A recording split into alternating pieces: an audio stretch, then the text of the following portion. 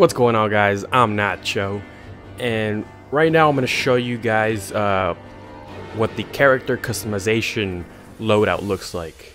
This is primarily for the people that have not bought the game, have not seen the game yet to its full extent, and I just kind of want to show you that this game does have character customization, and it's pretty cool. You can customize the chest, the head, the weapons.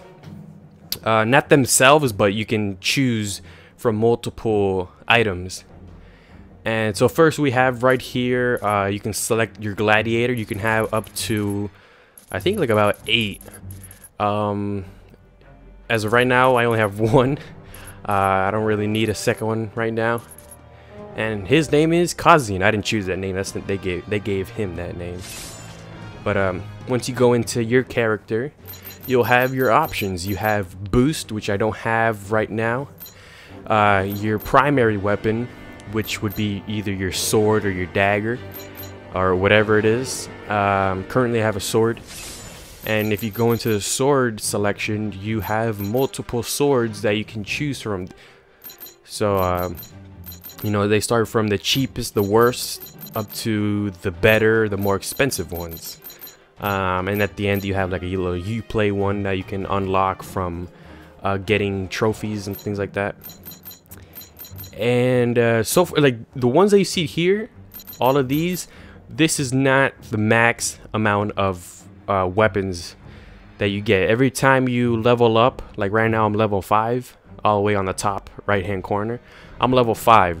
So but every time you level up, you unlock maybe like 5 more swords, or 5 more knives, or 5 more, I don't know, spears, or whatever character weapon type you're using. So, you know, probably when I started off, you only had like maybe 8 swords. Now I have maybe like what, like 15, I think, possibly. And next you would go to the shield. See, same with the shield. Starts off in the beginning as the lower cost, more weaker of the bunch, you know, and then up to the more durable. Oh, strong. Sorry, I went to helmets. Oh, so far this is all I have. Okay. So I only have about like seven shields. Nothing too crazy on the shield side. And if you check on the bottom left hand corner, you can see the stats of those items. Now we go to the helmet. The helmet, I have a larger selection, not too large, but then you have the Uplay one, which is pretty cool. Looks like a submarine helmet from the back in the old times. And yeah, the torso, or the chest area. you start off with like a little diaper, and then move on to like arm guards and chest plates. So far I only have these, you know.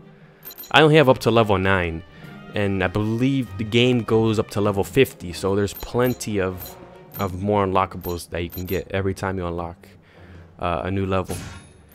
And the last one is the feet or legs area. So you start off with the little sandals, then you move up into like shin guards, and you know, for some reason level 10 is a pair of sandals, but apparently it's pretty good. And that's it for like equipping your gladiator. There are boosts. I didn't show you these yet.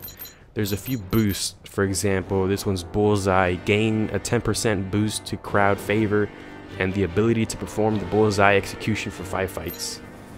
And so just like little enhancements. But also to enhancements, there are perks. The current perk I have is Thick Skull, which is plus 10 to defense. You can delete it and sell it for 10 gold.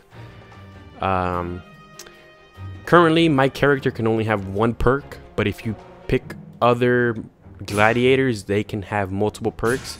So I'll show you right now. Let me go back into the gladiator. Oh no, into the gladiator selection menu. Here. Okay. Like if I want to recruit or buy a new gladiator, this will take a little second to load. And you see on the bottom right hand corner below recruit, where it says X to recruit, it says available perk slots, and it's blank. That's just one. But if you move along, this one has two. This guy has 3 perk slots, so this guy is pretty good. I should unlock him actually. I think I'm gonna unlock him. But yep. And that's pretty much it from what I want to show you on the customization. I think it's a pretty nifty little addition to the game. You know, the game would have been pretty boring if you weren't able to customize your character. I mean, they could have gone a little more in depth and, you know, gave you crazy like fantasy weapons, but this is pretty cool.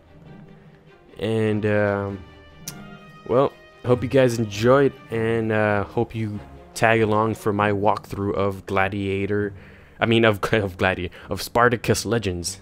And I'll see you later.